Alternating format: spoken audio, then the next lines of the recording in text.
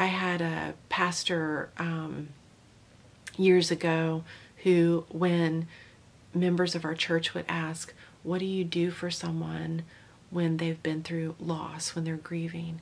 He said, you make them a cup of coffee. That's all there is to do. That's a vulnerable place to be, you guys. And half the time when I